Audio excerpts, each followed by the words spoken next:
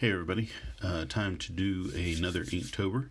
Today is day 10 and the prompt is sour, and I did do some brainstorming on another page in my sketchbook. I couldn't really come up with anything spectacular or really out of the norm for sour, so I chose to just do a face that looked like it had tasted something sour. And then I just kind of went from there. In fact, I didn't really know what I was going to do other than the sour face.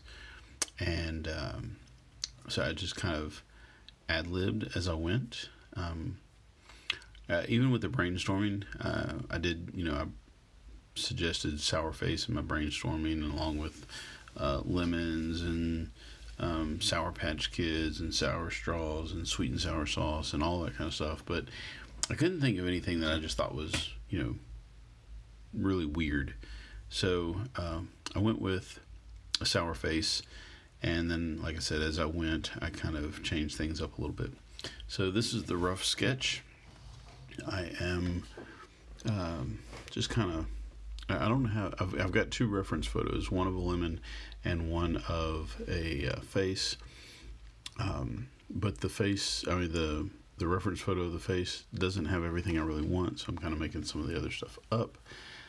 Spilling ink, and obviously, originally I wasn't going to do the face yellow, but I decided to just go ahead and make it full-on lemony looking, and so the slicing up of the lemons was my wife's idea.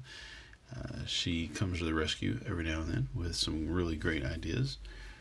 She doesn't always understand my particular weirdness or logic, but that's okay. She loves me anyway, and I love her. All right, enough of the mushy stuff. I am using this manga G-nib pen holder and G-nib, and I was using this ink right here to make the dark outline. It's actually blue, and I thought it was black. It's the indigo blue, but I had some in the little container, the little dish, and it looked black, but apparently it's actually blue. I don't know if you can see that, but that's okay. It's still dark enough, and it worked. Like I said, sour proved to be kind of a difficult one, and so I just wasn't really sure what to do. I'm hoping some of the other prompts are going to be not easier. Still want them to be challenging, but I'm hoping I can come up with some pretty weird ideas. I usually do the background very, very last, but I need to let some of this ink dry, so I went ahead and started doing a little ink wash in the background. I'm not sure if I used the right red.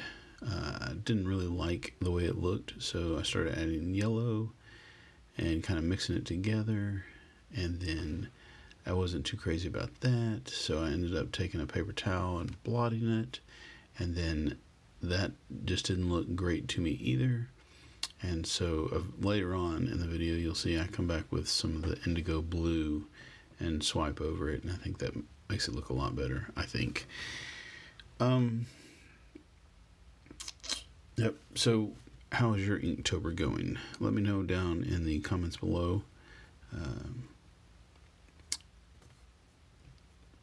Let me know what your thoughts on all of this Inktober stuff is. I'm really enjoying it because, like, every day I'm drawing and painting, and there's already a prompt kind of to get me started, and I have an idea of, like, just doing this for the rest of my life. I don't know, maybe not Saturday and Sundays too, but 5 days a week, just having prompts ready and coming in and working on those prompts. I think might be my retirement. Let's see. I also got a new pen.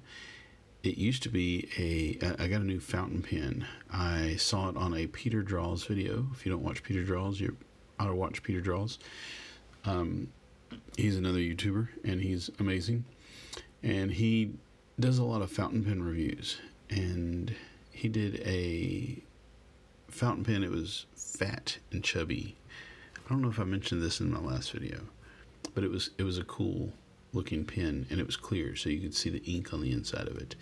So I thought it was super neat. I looked it up on Amazon, and sure enough, it was inexpensive, and I could afford it. So I ordered one, and it came in the mail, and I've been using it, and I like it. And I think I saw it in the video. You should be able to see it on the left side of the screen somewhere along the way. I don't know if it's already passed or if it's later on, but it's a cool pen. I like it. I'm excited about using it every day. Did a lot of hair drying.